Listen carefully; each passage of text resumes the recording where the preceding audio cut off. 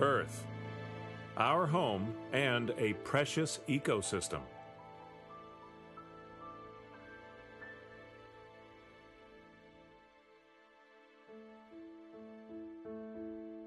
Earth's atmosphere is important to us. It provides the air we breathe and also has available nutrients we need.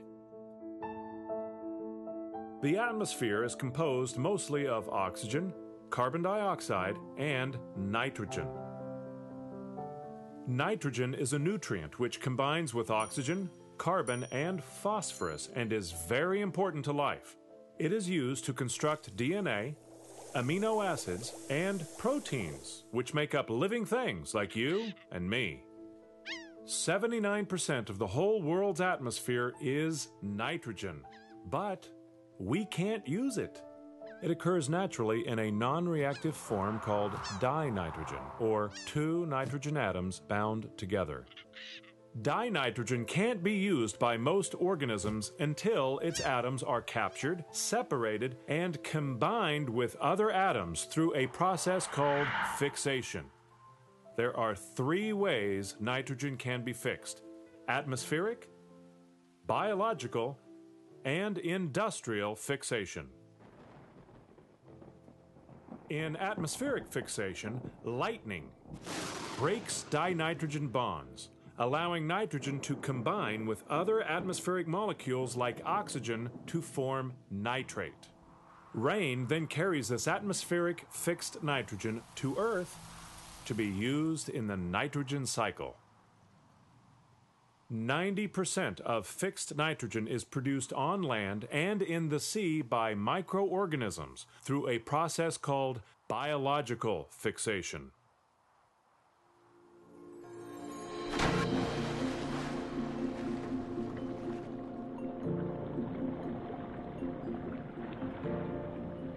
Living beneath the ocean surface is an aquatic world filled with biological nitrogen-fixing organisms called diazotrophs. They break apart atmospheric dinitrogen and convert it into ammonium so they can grow. The ammonium they create can leak directly into the environment, or they can directly enter the food chain where they are eaten by other microscopic organisms.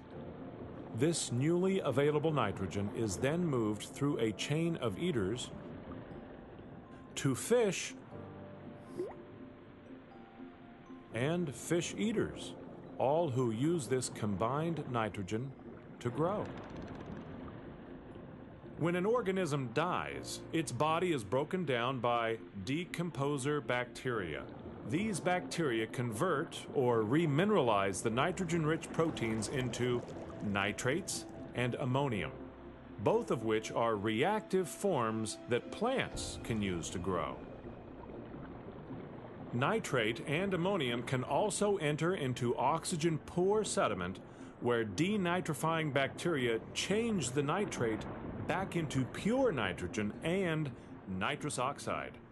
Both gases then return to the atmosphere, completing the nitrogen cycle. The nitrogen cycle is a delicate balance of fixation, storage, accumulation, and recycling. Without enough nitrogen fixed, an ecosystem's growth is constrained. With enough nitrogen, growth is not limited by nitrogen nutrients. The same principles that apply in water also apply on land in agriculture. For most of human history, there was a balance between available nitrogen and human population growth. Then, with the Industrial Revolution, more efficient food processing let the population boom, outpacing the ability of agriculture to provide due to limited available nitrogen. There was not enough food for this human population boom. A dire situation. How do we get more crops, more nutrients? How do we accumulate more nitrogen? The solution came in 1909 when Haber and Bosch invented a way to chemically fix nitrogen, an industrial fixation process, combining nitrogen and hydrogen over an iron catalyst to make ammonia. This ammonia is then oxidized into nitrate and nitrite and used to fertilize crops. This industrial method was so effective, agricultural production exploded. Now there are more vegetables and meat to feed growing populations. But industrially created fertilization taxes the delicate nitrogen cycle. Excrement and excess fertilizer cascaded off the fields during rainstorms into freshwater and marine ecosystems. This cascade of available reactive nitrogen affects the balance of nutrients, increasing productivity and growth, but also feeding algae blooms and bacteria. These blooms choke the environment by using up all free oxygen and suffocating animals. Plants and animals die, covering the seafloor and water column with decaying bodies. Even worse, with so much organic buildup, what little oxygen is left can't reach the lower layers of sediment. Denitrifying bacteria, prospering in this anoxic environment, produce far more nitrogen and nitrous oxide than before. The nitrous oxide rises high up into the stratosphere, acting as a potent greenhouse gas, trapping heat and causing the Earth to warm rapidly. Over a 100-year period, it's almost 300 times more potent than the same amount of carbon dioxide. So, how do we control this cascade of available nitrogen, and can we reverse it? We use ecocycling.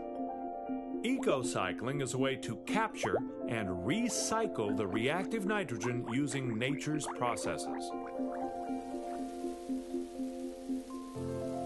One ecocycle idea is to create special algae mat filters to absorb the cascading available nitrogen runoff. When the mats are saturated with algae, the algae can be used as fertilizer, just as effective and more environmentally sound than industrial fertilizer treatment. Now we can feed the nation and still have enough available nitrogen to help feed the world. This is one solution. We need lots of inventions. How will you catch the nitrogen cascade?